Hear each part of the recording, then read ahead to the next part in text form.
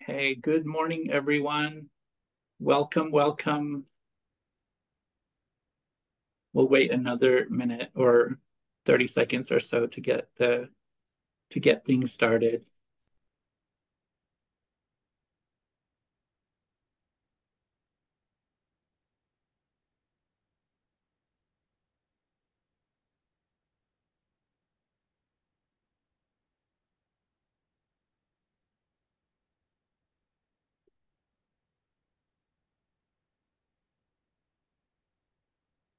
Okay.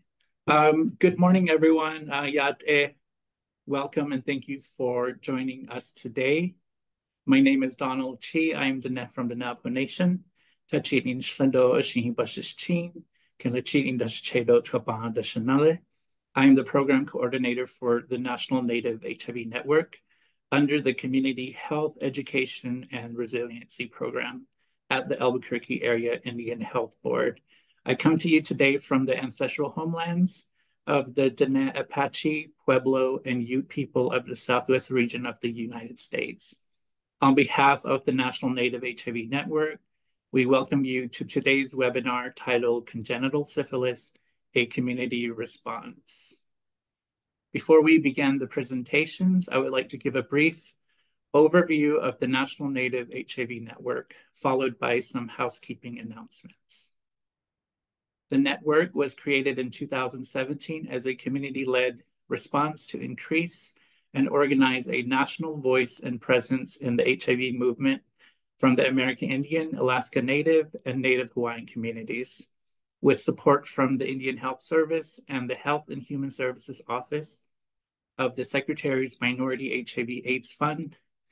The Albuquerque Area Indian Health Board coordinates a wide array of key stakeholders from the 12 IHS areas to form the National Native HIV Network. The network provides input and guidance to assist IHS and other agencies and efforts to reach high-risk American Indian and Alaska Native and Native Hawaiian populations with HIV testing, prevention, and treatment.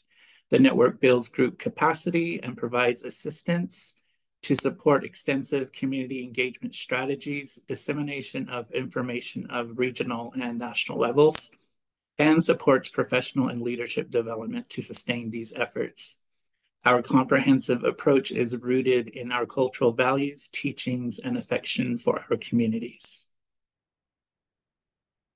We have a few housekeeping announcements. First, this session will be recorded and will be shared on our YouTube channel, Facebook page, and on the network webpage at www.nnhn.org. If you aren't already a member, please sign up for a free membership there to learn more about the network and to receive our monthly newsletter and upcoming event information.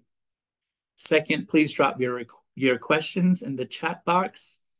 We will hold off on questions and answers at the end of Andrew, our first presenter, and our last presenter. Our second presenter, Cheryl, we will hold the questions after her presentation. And lastly, we'll have an evaluation that we'll send out at the end of this webinar. Please complete those and send those back to us. Okay, today we have three wonderful presenters who are doing great work for our Native communities at the national and local levels. I'm so happy that they were willing to come here today to share their lived experiences and knowledge that will benefit all Native communities. Without further ado, I'll introduce our first esteemed presenter. Andrew Yu comes to us from Washington, D.C. Andrew is the National Clinical Coordinator for the HCV STI program at IHS headquarters. In his role, he provides technical assistance to ITU programs on topics related to the HIV syndemic. He's also an HIV certified registered nurse who has been working with people living with HIV and providing sexual health services for the past 12 years. He received his Bachelor's of Science degree in nursing from Georgetown University and his Master's in Community and Public Health Nursing from Hunter College in New York City. Okay, Andrew, take it away.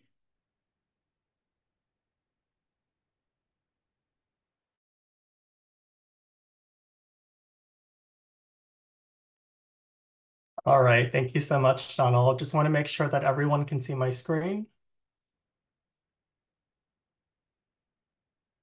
Okay. Hi everyone, my name is Andrew Yu from the National HIV Hep C STI program at IHS headquarters. We're here, of course, to talk about syphilis today with an emphasis on congenital syphilis. I started my nursing career a dozen years ago in the neonatal ICU, where congenital syphilis cases were rarely seen. Unfortunately, that is no longer the case, and I'm grateful that so many of you have joined today to continue discussing what we as a community can do to help bend the curve and keep our relatives and those that we care for safe and healthy.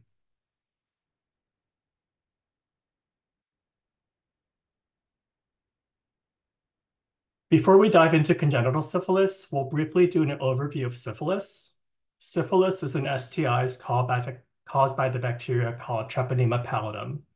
The most common route of transmission is through sexual contact, but it can also be transmitted vertically between a pregnant person who has acquired syphilis onto their baby.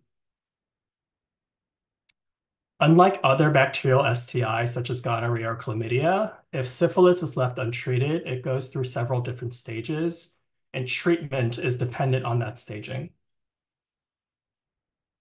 The first stage of syphilis after the incubation period is called primary syphilis. A chancre or an open sore marks the onset of the stage and appears at the location where the bacteria enters the body. Because this is an open sore, this is the most infectious stage of syphilis, and the likelihood of transmission is the highest. Symptoms of primary syphilis are similar regardless of pregnancy status. Chancres will resolve on their own regardless of whether someone has been adequately treated, and this unfortunately provides a false sense of security for those who do not receive treatment. While the symptoms may have resolved, the active infection has not. If primary syphilis is left untreated, the next stage is called secondary. A rash marks the second stage of symptoms. Back in nursing school, we were taught that syphilis rashes are generally isolated to the palms of hands and soles of feet, but they can in fact appear anywhere on the body. Syphilitic rashes can appear similar to other rashes naturally seen in pregnancy, such as eczema, making diagnosing secondary syphilis upon exam even more difficult during pregnancy. Similar to primary syphilis, symptoms resolve on their own with or without treatment, again providing a false sense of security for those who are left untreated. If left untreated, the next stage of syphilis is called latency. This is where there are no visible signs or symptoms of syphilis, but infection remains. Latency is split into two categories. Early latent syphilis is the time period where the infection occurs within the past 12 months. Late latent syphilis is when the infection occurs more than 12 months ago. Syphilis of unknown duration is when there is not enough evidence to confirm when the initial infection occurred, so we'll treat it as a late latent stage. Because latent syphilis is not transmitted sexually, the objective of treating persons in this stage is to prevent medical complications of syphilis. However, latent syphilis can be vertically transmitted to a fetus. Neuroocular and otosyphilis can occur at any stage. It doesn't have to be months or years after infection. If left untreated, it can lead to permanent damage, such as paralysis, loss of sight, and hearing. And finally, tertiary syphilis occurs decades after infection if left untreated and can be fatal due to multiple organ systems being affected. Whereas syphilis is an STI, congenital syphilis is not, as transmission occurs when a pregnant person with syphilis passes the infection onto their baby. There are several different factors that are needed to determine whether a baby has congenital syphilis, which includes blood tests and titers of the pregnant person, whether the pregnant person was adequately treated, as well as the blood tests and titers of the baby, along with the physical exam and imaging. A baby born with syphilis may not necessarily have signs or symptoms at birth, but without immediate treatment, the baby may develop serious complications within a few weeks, including mortality. Prior to the surge of congenital syphilis cases in recent years, testing recommendations differed for those considered quote unquote high risk or for those residing in areas of high prevalence of syphilis. Given that syphilis and congenital syphilis cases have skyrocketed in nearly every corner of the country, we now recommend testing for all pregnant people 3 times, at the first prenatal visit, during the 3rd trimester, and at the time of delivery. Adequate treatment for the pregnant person is defined as the completion of a penicillin-based regimen initiated 30 or more days before delivery. As a reminder, pregnant people can only receive a penicillin-based regimen for treatment, and all other alternatives are not recommended. If a true allergy to penicillin exists, one must be desensitized inpatient, where under close supervision, a small amount of penicillin is administered and gradually increased until the full dosing is achieved. CDC outlines 4 possible scenarios of congenital syphilis, which will guide the level of testing and treatment for the newborn, ranging from scenario 1, where congenital syphilis is confirmed, to scenario 4, where congenital syphilis is unlikely. As mentioned in the previous slide, if the pregnant person was treated, but it was initiated less than 30 days before delivery, that would shift the likelihood of congenital syphilis from scenario 3, which is congenital syphilis less likely, to scenario 2, which is possible congenital syphilis, which warrants additional evaluation, testing, and treatment. Following treatment of congenital syphilis, all newborns should receive follow-up exams and testing every 2 to 3 months until that test becomes non-reactive. This map shows the stark difference in primary and secondary syphilis cases between 2012 and 2021, where syphilis cases have increased in nearly every state. In just a few days, CDC will be releasing 2022 STI data for the public, so please keep an eye out. When looking at the data by race and ethnicity, American Indian Alaska Native people currently have the highest rates of primary and secondary syphilis, surpassing the Black population for the first time. The Native Hawaiian and other Pacific Islanders are not far back. When breaking it down by gender, American Indian Alaska Native females have by far the highest rates of primary and secondary syphilis compared to any other group. CDC also provides a ranking by state for primary and secondary syphilis, with many of the top states overlapping with Indian country. For congenital syphilis, this map also depicts the increase in cases between 2012 and 2021 throughout the country. Similar to primary and secondary syphilis, the Native population currently have the highest rates of congenital syphilis, as well as the highest increase in rates in recent years. Ranking by states for congenital syphilis rates also reveal significant overlap with Indian country. IHS is getting ready to publish an updated syphilis memo from Dr. Christensen, the Chief Medical Officer. The current guidance already highlights the need to provide 3-point syphilis testing for all pregnant people. Express STI testing, where patients don't need to make appointments to be seen for STI-related care, and providing testing and treatment in non-traditional settings have helped reach the most vulnerable populations.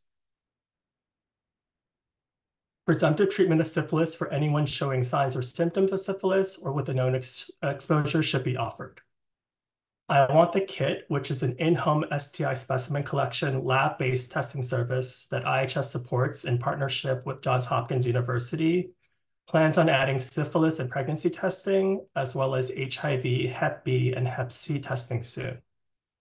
We're also looking at contracts to pilot vending machines that would include STI testing kits, pregnancy tests, as well as harm reduction supplies to help with the syphilis and congenital syphilis response.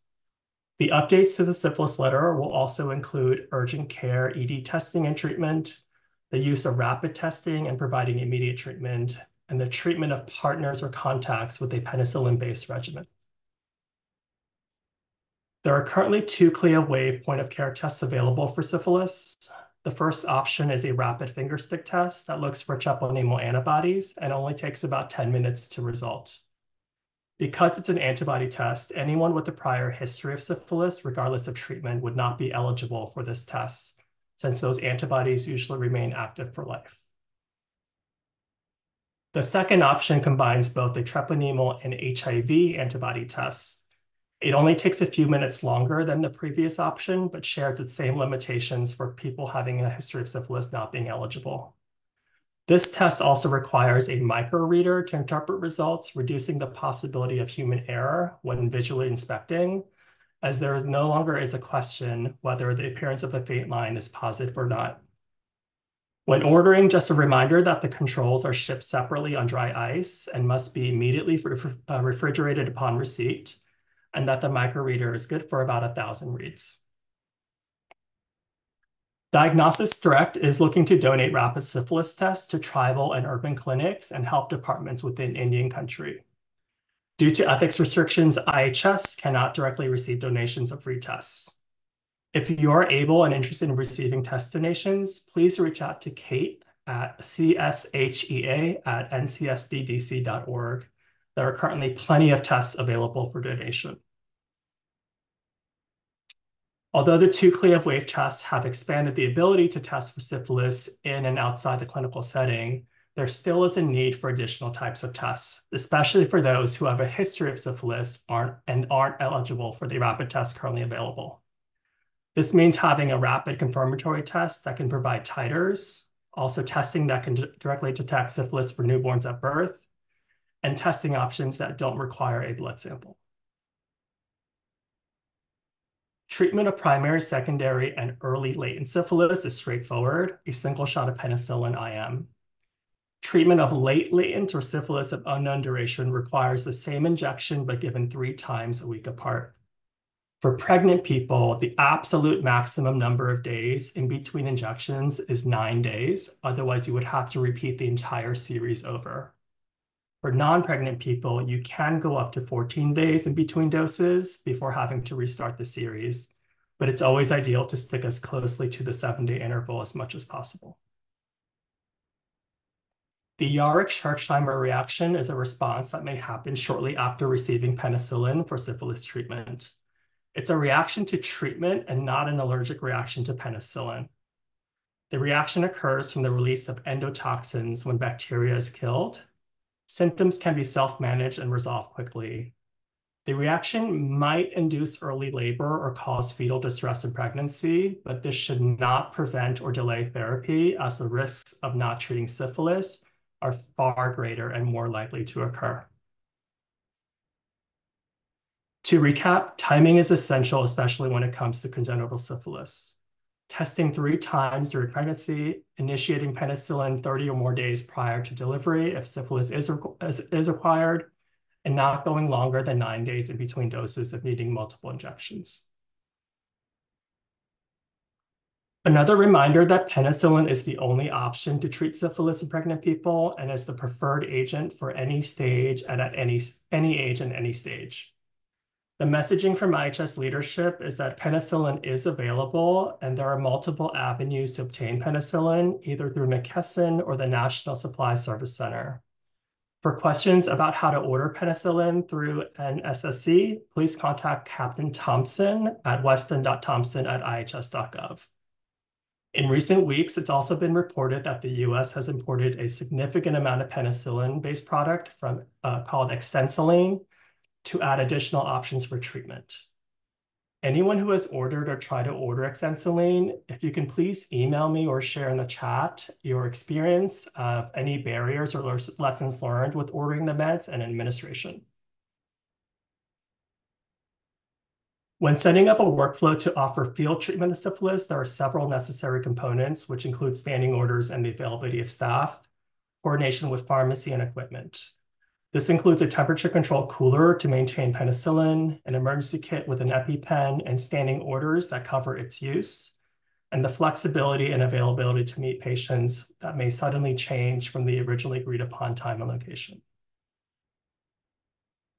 It's important to note when obtaining buy-in from stakeholders to start providing field-based care, to remind everyone that this strategy is not meant to replace traditional testing and treatment, Rather, it's a supplement for those who can't or won't come into the clinical setting to receive their care.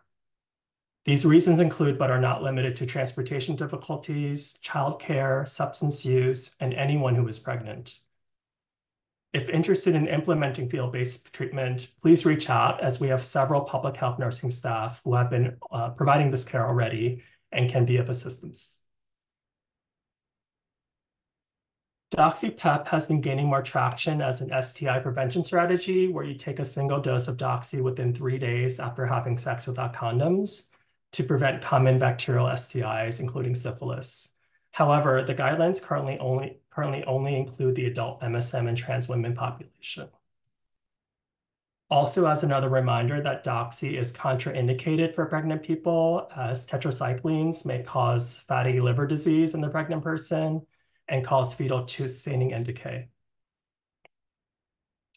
And lastly, incentives have been a game changer when it comes to enhancing testing and treatment efforts, and especially helpful in preventing congenital syphilis cases. They are currently being used in the clinical setting as well as out in the field. IHS landed on a $30 limit per person per visit, and the most popular forms of incentives have been gas cards to assist with transportation or other general gift cards that can be used to purchase hygiene products and food. A lesson that we quickly learned was that if a patient needs 3 weekly penicillin injections to treat latent or syphilis of unknown duration, rather than providing a gift card after each injection, wait until the patient comes in after their 3rd and final injection, and then provide the maximum $30 to ensure treatment completion. And please check out a number of resources we have available related to syphilis. And here is my contact information as well. Thank you so much.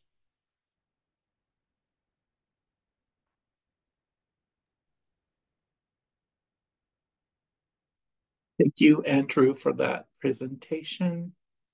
Again, questions for Andrew will be held until the end of all 3 presentations. Okay, our next presenter comes to us from Montana. Cheryl Bighorn Savior is from the Fort Peck, Assiniboine, and Sioux tribes. Cheryl started her healthcare career in 1998 as a CNA working in long-term care. She graduated from Salish Kootenai College with her RN degree in 2004. She's been a surgical nurse, clinical nurse, case manager, diabetes educator, a director of nursing, COVID nurse, and last year she transitioned from COVID to STI.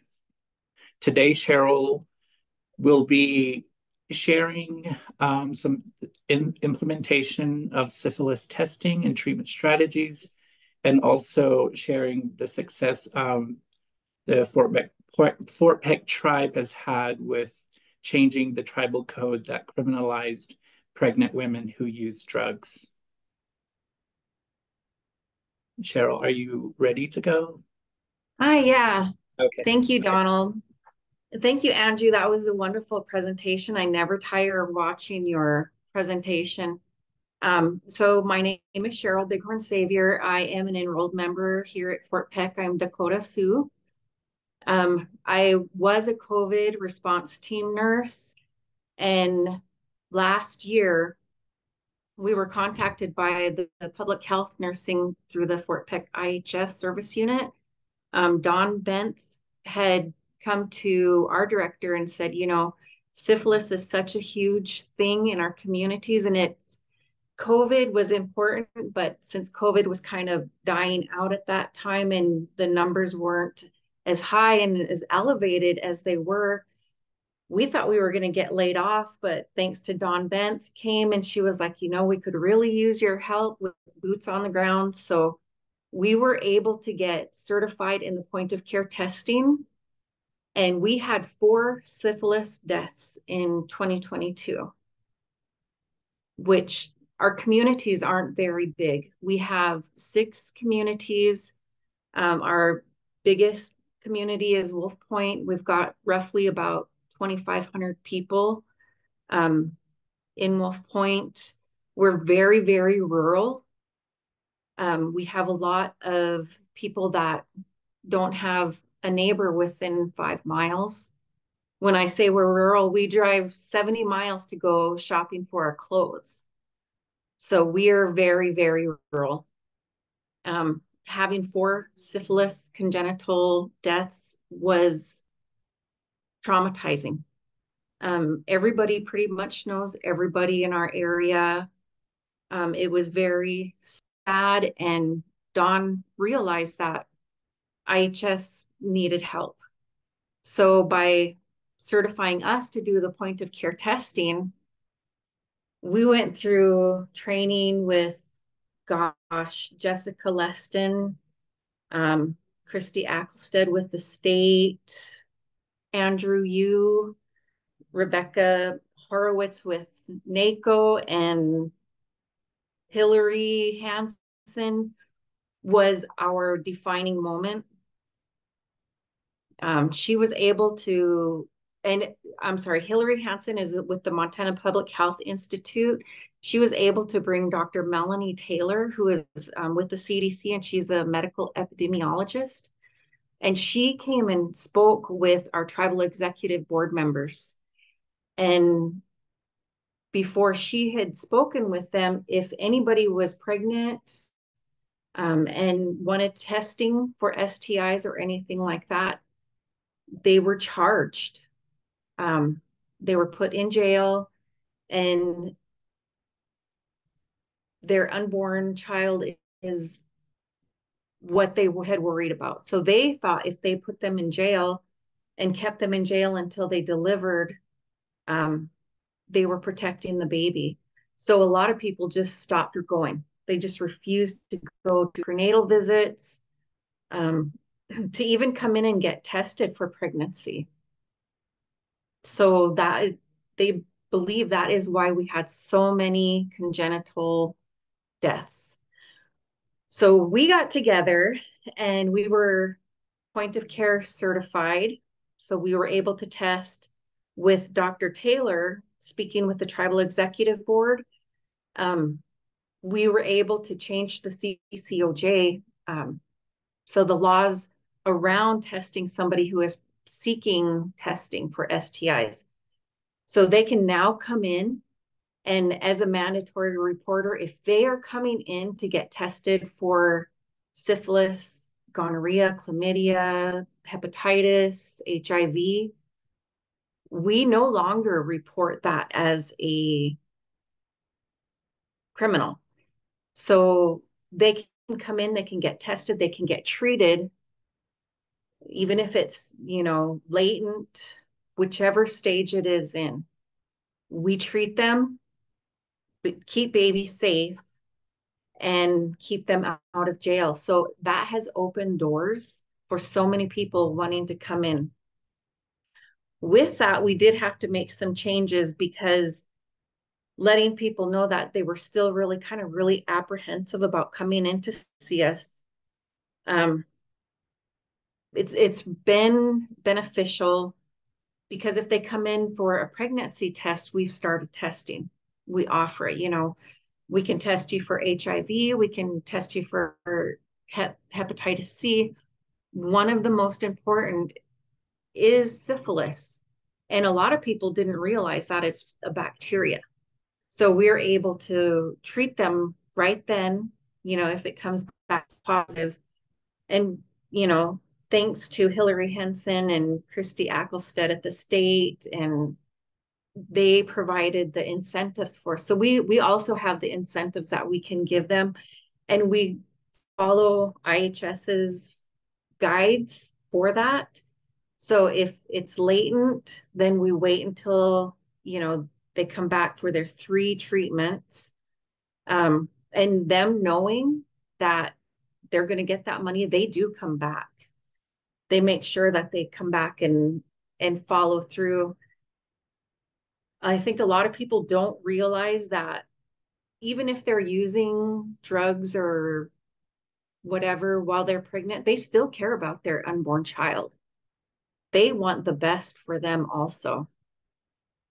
So by providing them with the testing and the treatment and education, we provide them with condoms for males, for females. It's really, really helped. And we've had a lot of people come in and say, they felt comfortable coming to a tribal program instead of having to go to the IHS, only because they felt like this stigmatism around a pregnant person wanting to get STI tested without having to be put in jail, they're more willing to work with us. And that has been phenomenal. We also started testing out at the jail. We did a mass testing. We were able to get 6 brand new syphilis cases. They were treated that day and given an incentive. We were also able to catch 18 that were latent and just had not, they were tested at the IHS. They knew that they had it, but they did not complete the treatment. So we were able to work with the judge and hold them until their treatment was completed. And then they were released afterward with the incentive cards. We've also been working with the judge with our juvenile detention centers. And if a juvenile comes in and they feel, they might have something, they contact us and we go in there and we test them and we treat them if it's needed. We've also set up a system with the tribal jail where they contact us for new inmates, and it is now tribally set up. So any new inmate we test as soon as they get there. So that has been a huge benefit also. As soon as they get there, we test them, we treat them, we give them education. We're also doing and offering treatment physicals through Spotted Bull Treatment Center and a few other treatment centers. So when they come in for their physical, they get their TB test, and we offer them the syphilis, hepatitis C, and HIV testing. We've had a few positives. As soon as they test positive, we treat them that day. If they, have a history, of course, we send them to lab and we get their RPR and everything.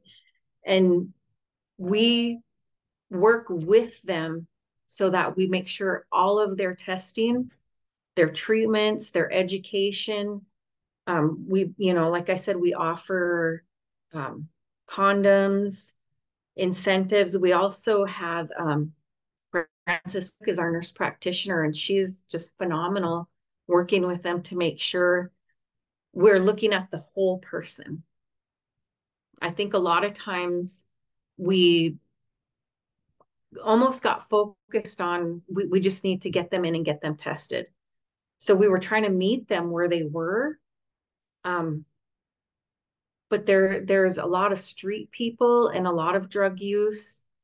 And I've had, a lot of people that come in and when we're discussing things, and they say, well, I don't like to go in because I haven't showered in 2 weeks. So we're able to work with kind of our homeless shelters also, so we can get their clothes washed, they can shower, have a hot meal, and a safe place to stay. And the shelters will actually bring them over so that we can complete their treatment. And it's worked out really, really well. That's all, it's really, we're just changing things and trying to get into a groove because we are a new program and we've only been doing this since, correct me if I'm wrong, Andrew, but I think it's June is when we started learning, and then we started doing all of the testing and making changes within our tribe and this tribal health program in June or July. But we've caught quite a few, and I think that we're doing a really good job. We try to learn from the patients more, only because they're the ones that we're trying to reach. So by asking them questions, how would this work for you? they're able to respond to us like, well, I don't like to go get tested because I don't have clean clothes, or, I haven't showered in 2 weeks. By us knowing those little details for them, we're able to work with the patient to try and ensure that they do come back and see us. The lab at IHS has been phenomenal, in making sure that we get all of our lab results back as soon as possible. And, just reaching out. Every time I have a question, I'm always reaching out to different programs. The Portland Indian Health Board has been wonderful. Donald Chi and Kurt Begay, I thank you guys very, very much, because you provide so much education for us also, being a new program that we're able to kind of look at different things and go, oh, okay, that's how this program kind of looks, and does things. It really is trial and error, but we're coming up on a year here in a few months, and we're just trying to do the best impact that we can to help our people. Does anybody have any questions for me?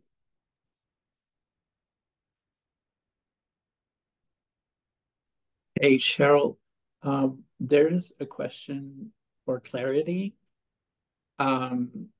Explain why people are put in jail if they are pregnant and have an STI, and they're slightly confused over that. So maybe just So go ahead. yeah, so our tribe used to, because the drug epidemic got so bad on our reservation, that they had felt by criminalizing somebody that was pregnant and putting them in jail would help keep their baby safe.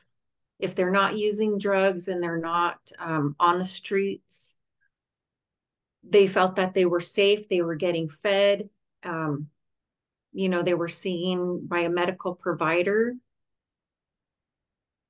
But it didn't really fully work, because then people just quit going to the clinics, and they didn't want to get tested because they were on drugs or they were drinking, and they felt like nobody understood them. So by criminalizing it, they were taking the pregnant person out of their elements and putting them in jail and holding them there until the baby was born, or until they were put into a treatment center. People just quit going to get tested at all. And they would hide at home, and even their family, well, we don't want them, to go to jail just because they're pregnant. So it was almost like a hiding and covering up. So by decriminalizing that, they can come into a clinic, get tested, get treatment without us having to report them as a pregnant person who is on drugs or drinking. And I hope that clarified it.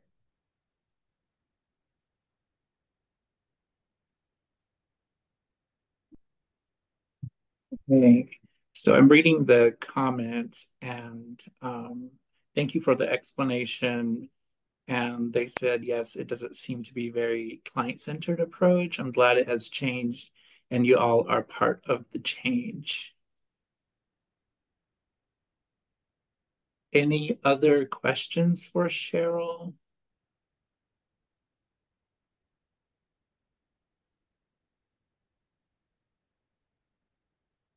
Okay, thank you, Cheryl.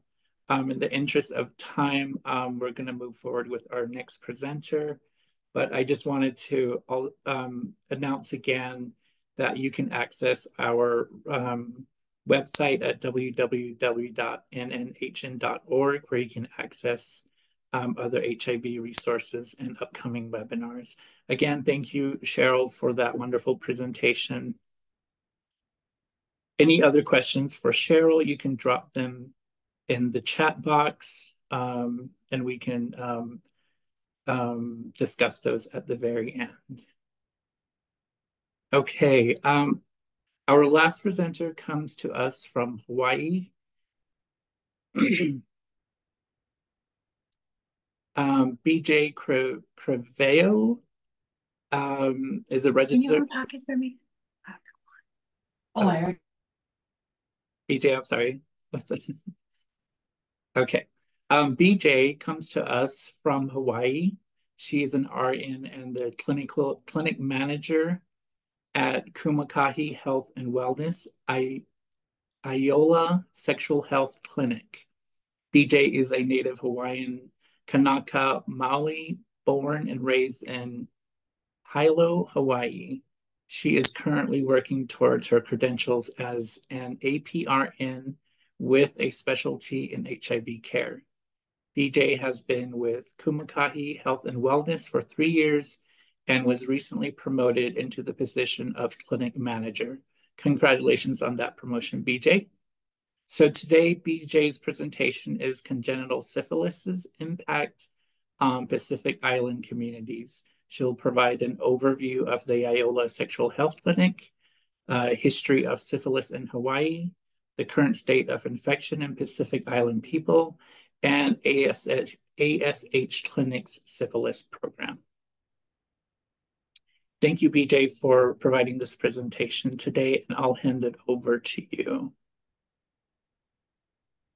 Okay, I just wanted to ensure, can everybody see my screen? Yes. Okay.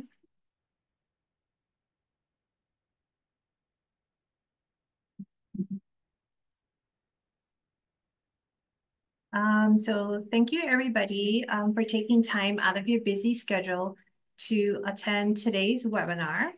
I'm going to be doing a brief overview of congenital syphilis. So aloha mai kākou. I am BJ Crevelo. I am a registered nurse and clinic manager for Iola Sexual Health Clinic. It is a division of Kumakahi Health and Wellness. Born and raised here in Hawaii, my nursing background spans over 10 years with expertise in surgical care, community health center, and specialty care, specifically HIV. I am attending Chamberlain University, where I'll be graduating in June with my master's degree in nursing with an emphasis in family nurse practitioner. I've been with Kumakahi Health and Wellness since 2021, where I started off as a nurse case manager. So Kumakahi Health and Wellness has been serving the Hawaii Island community in a variety of capacities since 1985. The organization was known as Hawaii Island HIV/AIDS Foundation since 2003 and decided to embark on a rebranding in 2021 to reflect the growth and changes in our organization. We have grown from a support group of a few staff and volunteers providing simple support to an agency that saves lives and helps to educate our community and provide life-saving services for some of our island's most vulnerable population. So you may ask, how do we do this? So we recognize and address the social determinants and impacts a person's health, enhancing the quality of life for all of our participants, including equal access to healthcare, establishing ourselves as a center of excellence for accessible, client-centered, and culturally specific support and care in Hawaii and the Pacific.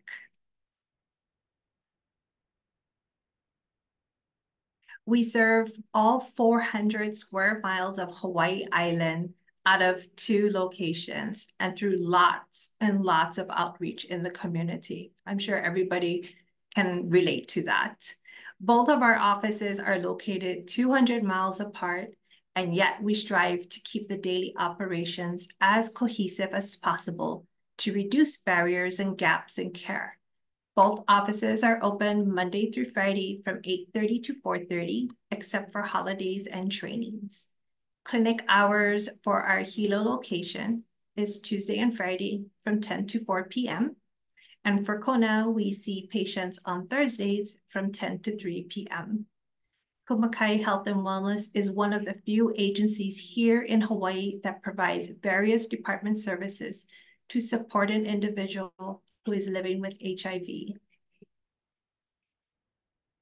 Services that our agency offers includes our POA department, prevention, outreach, and education through our POA department, who participates in community outreach programs, STI testing at universities, and linkage to care for PrEP, HIV, gender-affirming care, and Hep C. Next is our Kokua Service Partnership, which is KSP, who plays an integral role within the community by offering a place for individuals to sign up for health insurance through Medicaid or Medicare. Our HIV Medical Case Management Department, Client Services, works together with our patients to ensure they have access to their HIV medication, housing, food, and medical care through their primary care provider and HIV specialty clinics. Lastly, Iola Sexual Health Clinic provides a comprehensive and patient-centered approach to caring for our community, as well as promoting harm reduction services. So we often hear about the amazing work we do here, yet I want to acknowledge our staff who are committed to providing services to individuals in a non-judgmental setting. Although our staff is small in numbers, the impact in our community is pronounced. So kudos to the staff. So next, I want to introduce our Iola Sexual Health Clinic team. We have our medical consultant, who is Dr. Mark Knox. He is a retired family medicine specialist and currently a residency faculty physician at Hilo Medical Center. He brings over 29 years of experience in the field of HIV. Next, we have our phenomenal provider on staff, Naomi Whitaker, who's an APRN. She's our current medical provider. She brings over 6 years of experience in acute hospital medicine and 5 years and counting of community healthcare serving the Big Island. Bubbles is our medical receptionist in our Kona office. She's been with our agency since 2022. Lastly, we have Kohula, who is our patient services representative. In our Hilo office, she recently joined our agency in September of 2023. Our services encompass a variety of sexual health needs, ranging from HIV to gender-affirming care, Hep C treatments, PEP and PrEP, and STI treatments. Future goals for the clinic include expansion of services through mobile health outreach, addition of another provider and support staff, and lastly, becoming a teaching center for future medical and nurse practitioner students who wish to specialize in HIV. So I just want to go over the processes of how we receive our referrals. It could be internally, externally, or through partner services with the Department of Health. So internal referrals, these are coming from our POA department. So from a testing standpoint, the linkage to care starts with a patient seeking STI testing services through our POA team. If the syphilis rapid test that Andrew talked about earlier is positive, the patient will be sent with a confirmatory lab requisition and instructed to proceed to their lab of their choice for a blood draw. Results will interface into the patient's chart within 3 to 4 days. And if the diagnosis is confirmed, our provider will task the frontline staff, that is Bubbles and Kohula, to set up an appointment to review the labs at that time. Once the patient is in the clinic, we then go ahead and review those results with them again. We collect a thorough sexual health history to determine the best course of treatment. For external referrals, our clinic receives the same process. So we'll receive the RPR at this time. So we're getting the confirmatory RPR test results with the titer and the office notes. Usually this comes from a community partner like their primary care setting or urgent care. Patient is notified through their primary care office to expect a call from our clinic to set up an appointment for consultation and treatment. Again, the workflow is they'll meet with the provider. She'll do the thorough sexual health history and review with them what the treatment options will look at. Last but not least, we have our partnership services through the Department of Health. And our referrals normally come in from Siobhan, who is our liaison there. So our clinic will receive the confirmatory RPR lab with the titers, along with the patient's name and contact information. Siobhan, who is our contact within DOH, will often facilitate a three-way call. So it would be myself, the patient, and Siobhan. And what she will do is introduce the patient to our clinic and provide support to the patient to ensure their appointment is made and that the individual has transportation. Siobhan is also intricate in her role is that she will also follow up on cases that we refer back to her, and it could be due to non-compliance or poor adhesion to the treatment regimen. So to understand the gravity of the state of congenital syphilis amongst Hawaiians and other Pacific Islanders, you have to understand its history in Hawaii. For centuries, the Hawaiian Islands has remained untouched and uninfluenced by foreigners. The people of Hawaii were vibrant, healthy, and we were known for our strength and size. Everyday life in Hawaii was centered around a well-balanced society based on the term mauli'ola, the idea of health and wellness in a communal, physical, mental, and spiritual way. This mauli'ola health and wellness can be seen in three specific areas that I'm going to show you. So la'au lapa'au is a traditional medical practice in Hawaii. The words la'au and lapa'au means vegetation and treat, heal, or cure. The history of la'au lapa'au has been shared generation to generation for over 1,000 years. In a Native Hawaiian culture, it is believed that health is a result of pono, or right living, and that the loss of harmony and balance causes illness. Traditional Native Hawaiian medicinal practices are based on holistic healing in which the mind, body, and spirit are intertwined. Again, mauli'ola, but physical illness is still present in every community. And in Hawaii, physical ailments still relied on medicinal relief, la'au lapa'au. When missionaries arrived in Hawaii in 1820, they believed that la'au lapa'au was black magic, and they moved for it to be outlawed or banned. Although the practice was banned back there, our kahuna continued to practice in secret, and it's still practiced till today. Hawaiians have a very special relationship with land, a familiar connection. Although some of these plants are not easily available today, it was not uncommon to farm these types of plant life for regular usage. We accomplished this through the ahapua'a system. Until the Great Mahele or land division to make room for foreigners on each of the 4 larger islands, Kauai, Oahu, Maui, and Hawaii lands were divided into wedge-shaped districts called moku. The moku were further divided into land sections called ahapua'a. Ahapua'a were often bounded by ridge lines and typically encompass an entire valley from the mountaintop summits to the outer reefs.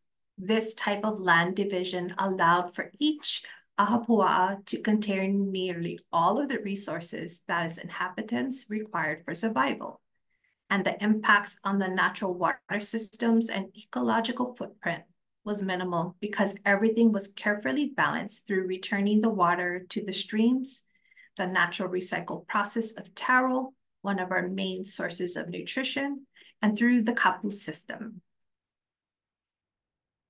The kapu system was a religious and political code in old Hawaii. It forbade many things and demanded many more, with many infractions being punishable by death. And my slide just kind of indicates the different type of kapu systems. It was actually 3: religion, rank, and governance. English seafarer Captain James Cook sighted Oahu on January 18th, 1978, and stepped ashore at Waimea on Kauai 2 days later. Upon his arrival, the population of the Hawaiian Islands was estimated to be at around 500,000 people. Some say that number was closer to 1 million. However, by 1848, this number had dwindled down to less than 90,000. Explanations for this decline vary, with many historians citing war, famine, and disease as potential factors. Contemporary narratives largely focus on one primary cause, and that was the arrival of syphilis.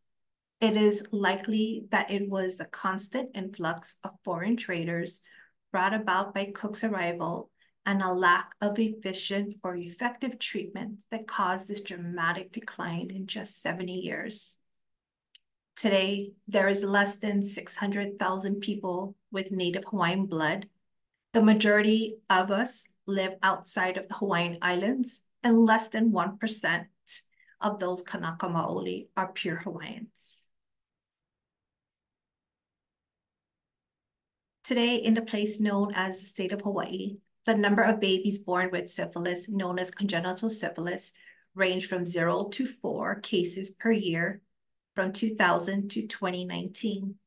Then in 2020, we saw 12 cases. In 2021, there was 20 cases, and so forth. The numbers did climb as the years went on. So it shows that it is a 600% increase in just 5 years. This dramatic rise in congenital syphilis cases is one of the causes associated with increased infections in adults. Across the United States, Native Hawaiians have the second highest rate of congenital syphilis, only second to American Indians and Alaskan Natives, proving that historically Native people have been and continue to be the most impacted by this infection. So people ask about what do we do as Kumakai. So what we did was through additional funding through our Department of Health Harm Reduction Services, we're able to focus time and efforts in addressing this local crisis. Just by coincidence, we had an intern working towards her MSW. She was Hawaiian and she was from the community and she was pregnant. We were able to hire her part-time to help us develop a project and materials that will be appealing to potential patients or parents and other women that may be at risk. We dissected her own prenatal care and services in the community, and that had a presence. We were working towards specifically with Pacific Islanders who were expecting a baby, and we offered our support and services through linkage to insurance, expanded our outreach and mobile testing to new areas, free STI testing and treatment, food pantry through our caravan outreach program, and navigation for other assistance they might need. So we wanted to make it okay for women who wanted to talk more about syphilis. So we gathered some key input from the women on our staff and came up with a message that was real, relatable, and we took it to the airways. We invited women to talk more about syphilis and motivate testing. So Syphilis Health Check is a reliable and user-friendly rapid testing solution for the detection of syphilis antibodies by way of a finger stick with just a small amount of blood. It is the first and only CLIA-waived FDA-cleared rapid syphilis test. The accuracy is above 97%, and as Andrew mentioned, the results will appear within 10 minutes. So as Andrew also mentioned, remember this is a syphilis antibody test. So of course, if someone has had syphilis in the recent past, antibodies may still appear in the body for up to 3 years. It's important to go over the person's STI history while you are doing the verbal consent piece of a testing encounter to determine if an antibody test is an effective way for them to be tested. So I want to outline the primary, secondary, and tertiary that we went over previously. So obtaining a full sexual health history and examination of the patient is essential to properly stage the individual with regards to their syphilis diagnosis. And again, the first line recommended treatment is penicillin. And if that is not available, there are alternatives, but of course, if it's a female person and she's of childbearing age, you want to make sure she's not pregnant or do a pregnancy test. So alternatives can include doxycycline, tetracycline, or ceftriaxone. And I will leave my questions for the end. If anybody has any questions or concerns about anything we went over, this is my contact information. If you want to learn more about Kumukai Health and Wellness, you can check us out on Facebook, Instagram, TikTok, or go directly to our site. Thanks, everybody.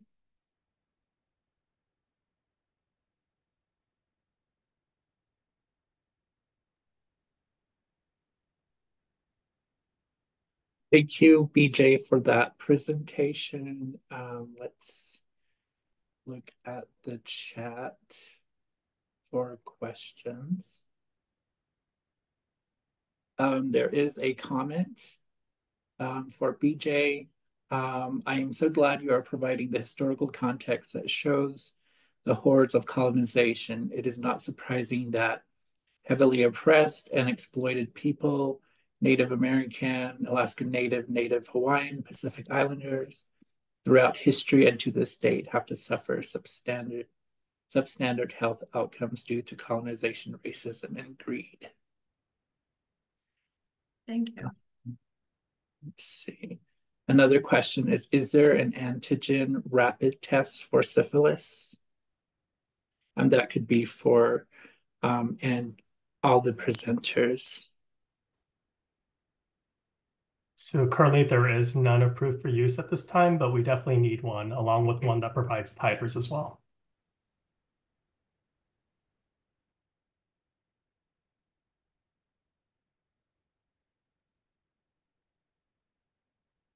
Okay, any other questions for BJ? Don, I think earlier in the chat, someone brought up the potential of using, let me see if I can get that. The potential of using an instant, like a rapid treatment for folks that are coming in during Cheryl's conversation. And it's probably a good opportunity to like get into that discussion with Andrew, Cheryl, and BJ. It's really is there a better way and a quicker way to treat without having to stage?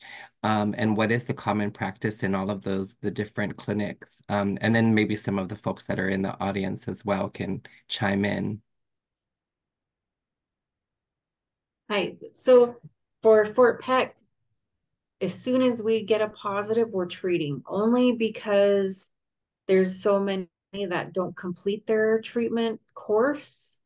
So as long as we can get the first dose in there and kind of work with them and get that rapport going, and they feel comfortable, to see us, and then we kind of send them to lab, because we've had so many that just don't complete their regimen. That was the whole reason this program was kind of designed, from COVID to STI in June. So we're just trying to kind of play catch up almost with collaborating with IHS. But we're always learning, like I said, because we are brand new. Any resources that people have for us, we're willing to talk to. So let us know if you have any ideas. Yeah, I want to echo what Cheryl says. For our organization, we try to get the patient in as soon as possible. But if other clinicians or clinics or facilities have other feedback or options, we're always open to hearing about them.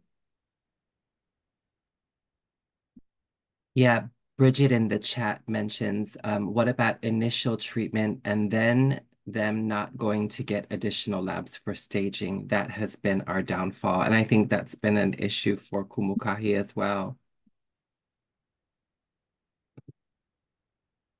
Yeah, I totally agree with you, Kiva. It's a work in progress, you got to pivot and move with the times.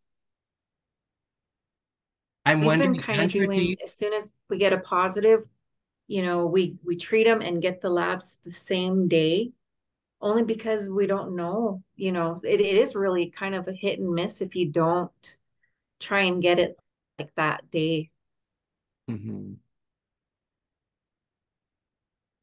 I'm just wondering, Andrew, if you know if there is some type of development of a rapid initiation with using the rapid tests. I know that that's kind of complicated for syphilis because of the staging process, but I'm wondering if things are being modernized because of the crisis. Yeah, so I'm part of a federal task force on syphilis, and CDC and FDA are part of that task force. And so they are well aware that we need better technology. We need testing that's rapid, that can provide confirmatory testing so that everyone's eligible and not just those without a history of syphilis. I would say, going back to the question of what do you do in the case where someone received a single dose, but we weren't able to get blood work to help with that staging. There is no perfect solution right now, but I would say one shot is better than none. And in the very case that that person truly was an early syphilis, they were completely treated. And so that would be my preference, is that even if you can't get blood work, just having a single dose at least on the spot is better than none. Great advice. I'm going to read some of the things from the chat. Do you provide any documentation to the patient when you treat a pregnant person based on a rapid test in case they go to a different provider so that the provider is aware of treatment that was administered? We can start there. So our program being brand new and everything, we have been just giving them, the information pamphlets that are provided by CDC and IHS, and letting them, it's just a little card. Yes, they have one dose on this day of the bicillin. Like I said, we're trying to do our best and figure out what works best for the patient also. Because if they do go to a different provider, we want, at least have that documentation they have on them. Andrew, there's a question for you also. Will you please describe the home testing kit process as mentioned in your presentation? So there are two options available. One was the syphilis antibody only, and then the other is a syphilis HIV antibody that's combined. Which tests would you like more clarity on? And you can come off mute if that's easier.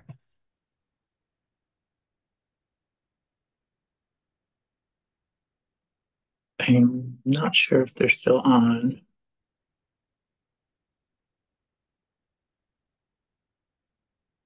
Syphilis only, Andrew. In terms of how to use the testing kits, it's very simple. I think BJ can actually, and Cheryl can speak to it more since they use it more often than myself. It's literally a finger stick. You drop the blood in a pipette and then put it into the testing kit, and it takes 10 minutes to result. And it's either 2 lines for positive or 1 line for negative. The only problem with the syphilis only test is that you have to visually inspect. And those lines, when it's positive, can be very, very faint. It's like almost a very pale pink.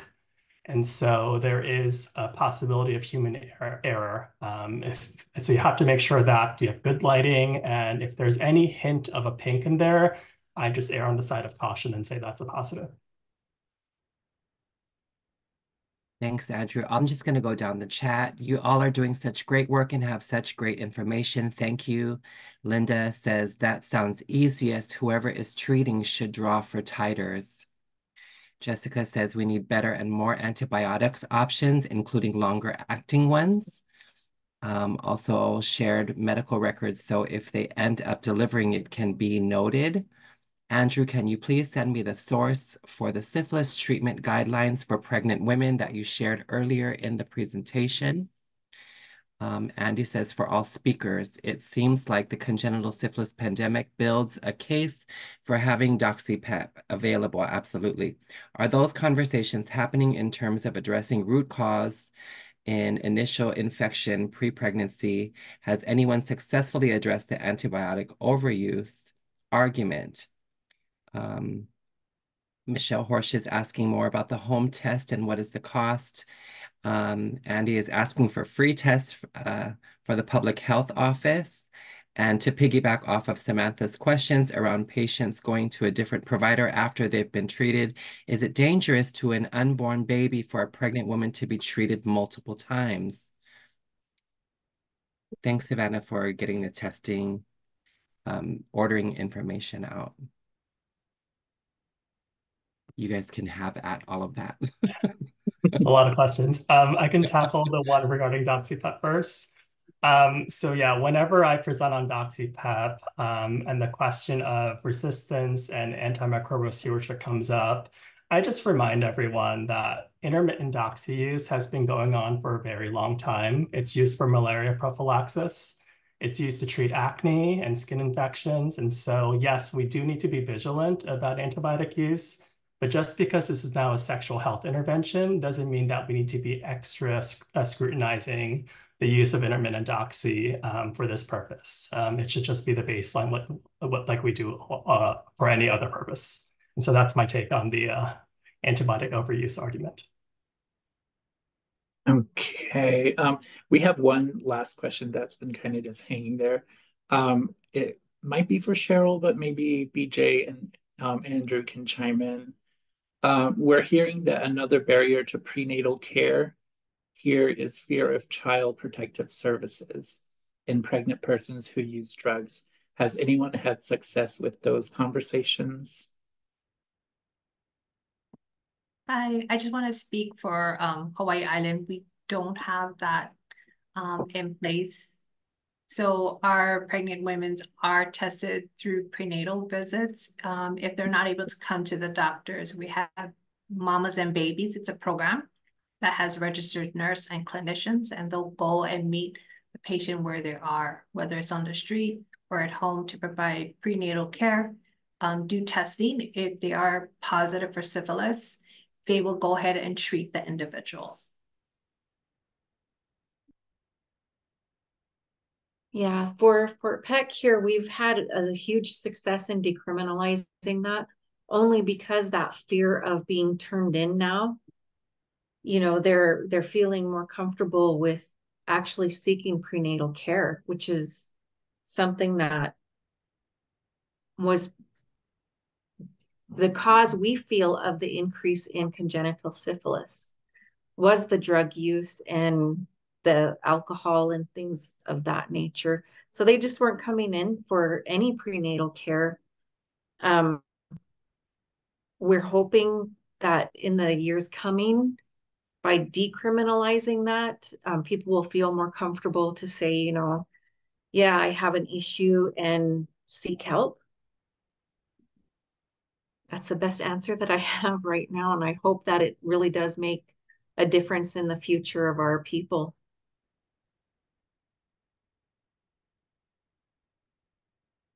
Thank you, Cheryl and BJ. And one last question coming from DOH. We know if the patient needs 1 dose versus 3 doses, an unknown duration, quote unquote. I work for IHS, and how do you know if a person needs 3 doses with the rapid testing?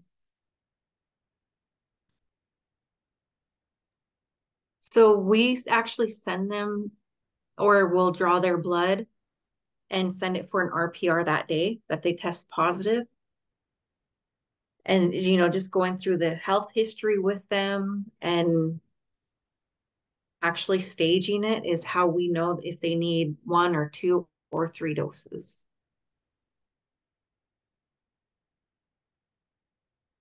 So I think that that's been a challenge with Kumukahi as well, is with the rapid test, it's the easiest and fastest way to get some type of result to know if we need to refer into the clinic.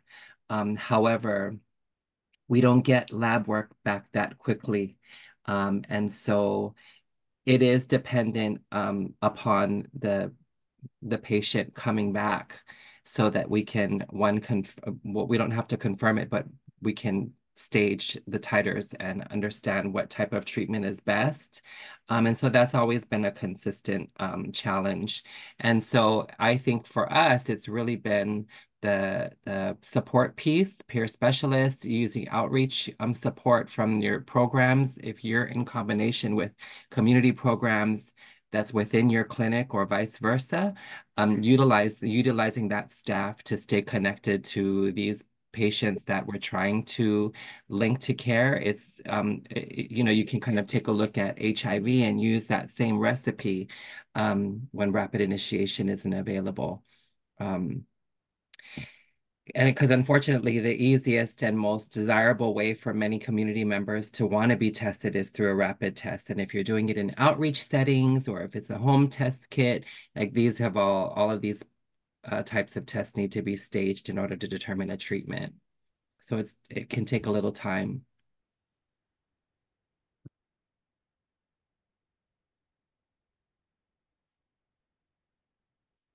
Thanks, Kiva, for that. Okay, we have a lot more questions, and if you have other questions, you can send us an email and we can follow up on those questions. But thank you all for participating in today's webinar. Thank you again to Andrew, Cheryl, BJ, and Kiva. Kiva is one of our regional representatives with the network representing the Hawaii region. Okay, so we'll be sending out the evaluation for this webinar. Please complete those and send them back to us. Again, this webinar has been recorded and it'll be available on our YouTube channel, our Facebook page, and also our webpage at www.nnhn.org. And you can also go there and sign up for a free membership to stay up to date on the different events that we're doing, like this webinar. Our next webinar will be in March. So stay tuned for that. And you'll also receive our monthly Ribbon Song newsletter once you sign up for membership. So I wish you all a great rest of today. Yeah.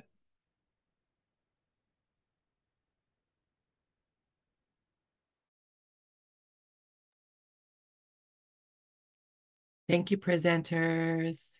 Mahalo, everyone. Thank you, everybody. Have a good day. Take care.